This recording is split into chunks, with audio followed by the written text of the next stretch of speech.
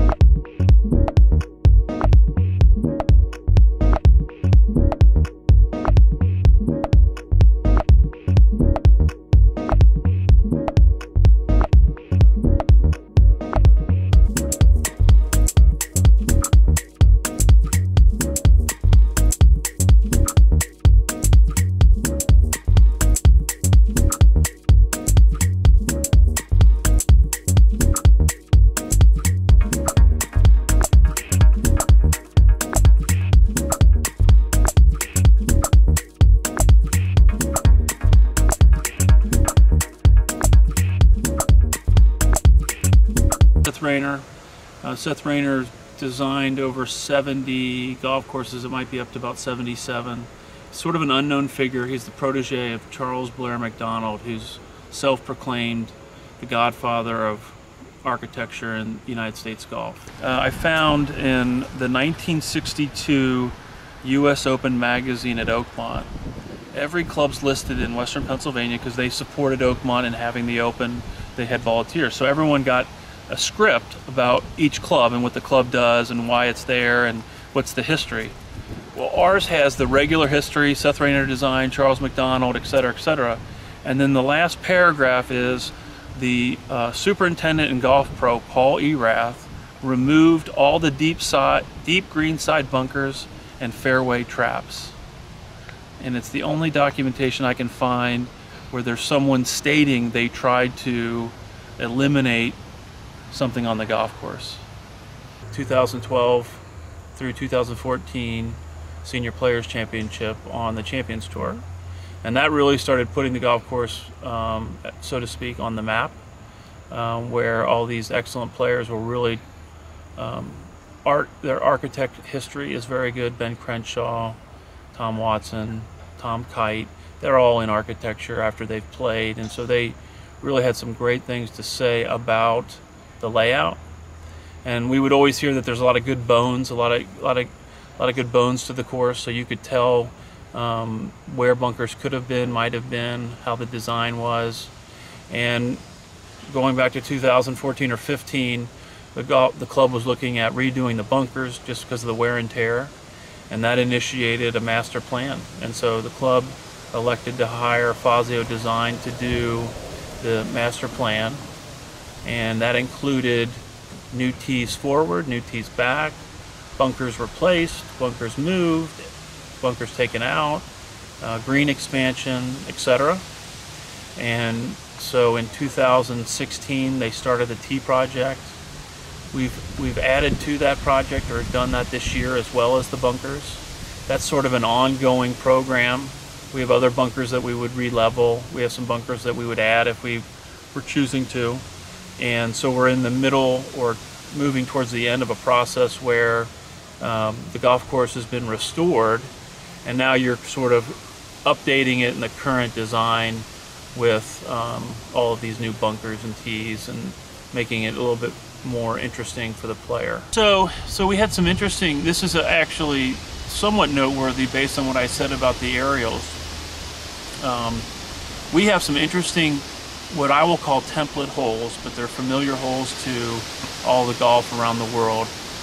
Number 4 is a road hole, which was not a road hole until this year. It's actually a reverse road hole. The road bunker is on the right-hand side of the green. We have the 2 road bunkers along the sides on the left, and we have the spectacle bunker out on the right side of the fairway. That's noteworthy because most of the golf holes that are replicas of the 17th hole at St. Andrews, the road bunker is on the left-hand side. So it's a little bit unique that we have one on the right. It goes along with number 6 as a reverse redan. It's one of the more noteworthy par 3s in the country, but ours goes from left to right instead of right to left. So there's something behind that meaning when he designed number 4 as well, to put the bunker on that side, which is very exciting to play in that way. We redid the green on 4 to kind of create a redan style so that the ball would sort of run towards that road bunker, kind of as you see on 17 with the road behind and then the bunker on the left. And then we have number 9, which is I think the hole from St. Andrews is number 14. It's High Hole, I think is the name, but don't quote me. And it's been used as the Lion's Mouth. There are not many Lion's Mouths left in the Rainer design. The club took it out in the 50s. It's a bunker recessed in the green. So we actually found the original bunker. It was about 2 or 3 feet deeper than we've made it, but it also had some topography a little bit different of the time, where it was a little bit more slanted, a lot more unused green to play from. So the Fazio, Tom Marzoff, the architect, along with the superintendent, Jason Hurwitz, it made more sense to make it a little bit more level with that bunker in the middle of in the front of the green. That's another iconic hole that you don't see very much. And then the biggest or the most changed hole that we have is number 16, and it's actually called the Bottle. It's the 12th or 14th hole at Sunningdale.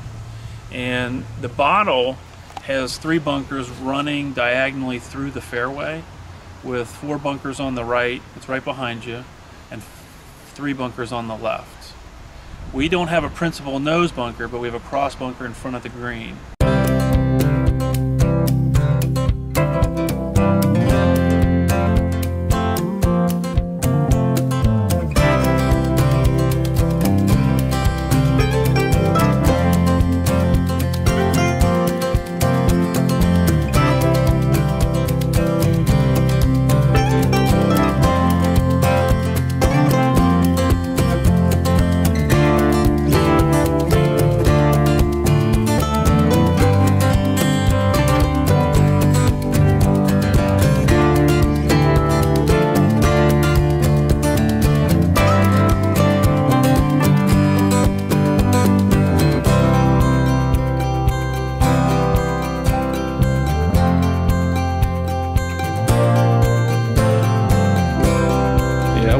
About this golf course, you know every inch of it. Oh, every inch of it, man. I love the greens. They're complicated and they can make them run quick, they can have them running slow.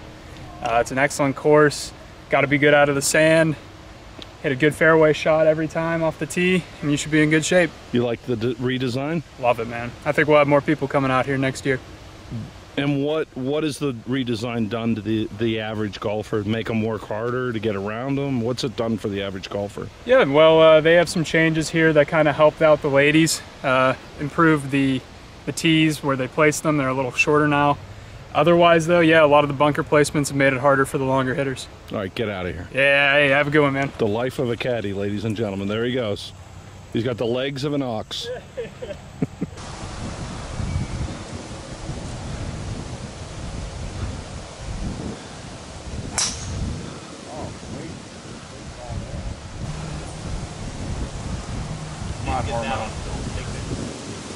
Destroy the camera.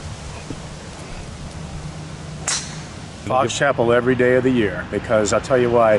Here you can have some bad shots and still get away with it and enjoy the round. Fox Chapel Oakmont is so penal that a bad shot over there and you're subjected to the horrors of the course.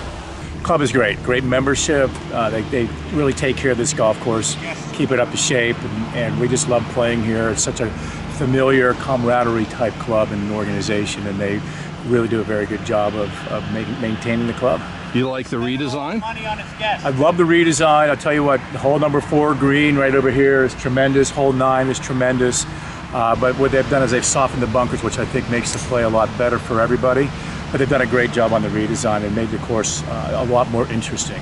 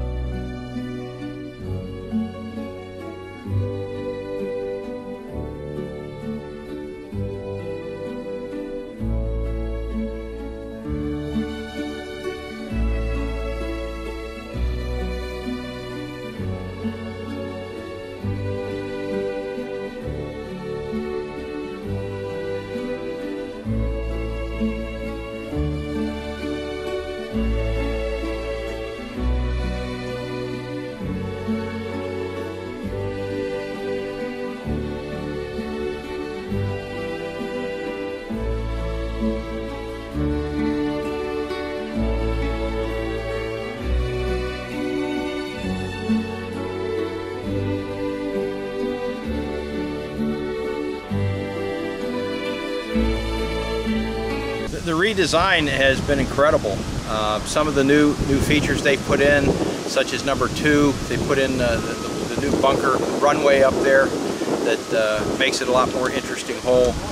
The sand traps are just incredibly challenging, and just all of that, along with the historical nature of this club and the traditions that are here, are just fabulous. For somebody that's not from the Pittsburgh area, I mean, certainly they've heard of Oakmont and Laurel Valley. This certainly ranks up there with its. Oh yes, yes. This is definitely one of the top, I'll say top 4 courses after the ones you've just mentioned. And any chance I get to come down here, it's always an enjoyable day.